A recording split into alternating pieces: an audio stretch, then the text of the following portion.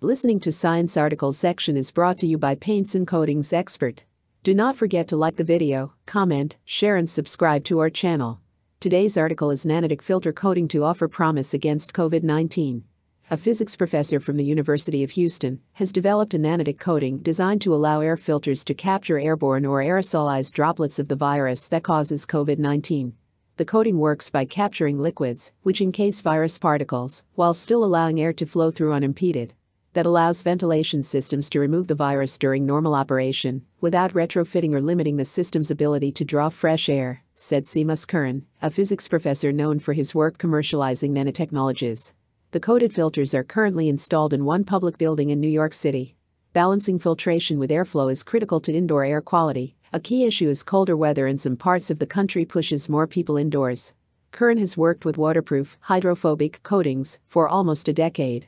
The filter coating is a new water-based version designed to capture airborne virus particles, trapping them on the filter's coating without limiting airflow.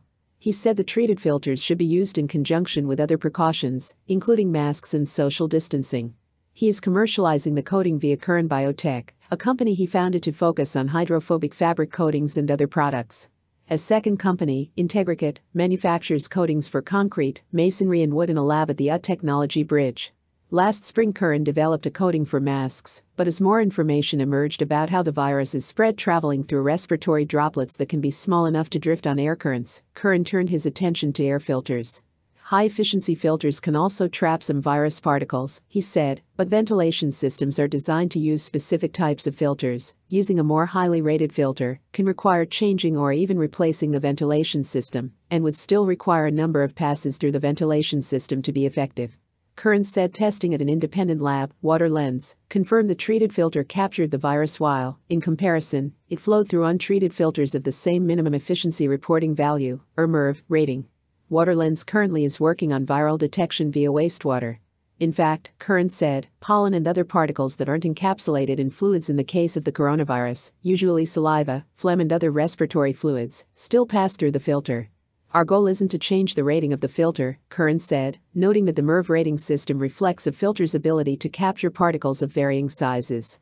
Filters are selected for the volume of the room they're in. Our goal is to go after the virus. If we do, we can get people back into buildings in a safer environment and get the economy moving. We need science to help us get back to some form of normality, and we are happy to play our part. The coating is another example of how nanotechnologies are entering the mainstream.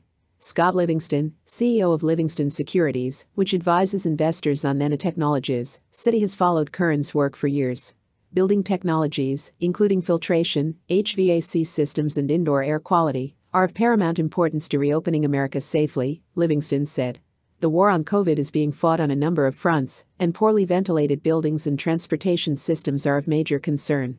We support Dr. Curran and look forward to working with Curran Biotech as they scale up this important COVID mitigation solution. Vincent Caprio, executive director of the Nanobusiness Commercialization Association, said Curran's latest product holds promise as a solution to a critical concern. Dr. Curran's nanomaterials breakthrough technology offers a solution to air filtration, he said. It is quite an achievement to see a company such as Curran Biotech go from the lab to commercialization. To learn more, visit www.paintsandcoatingsexpert.com.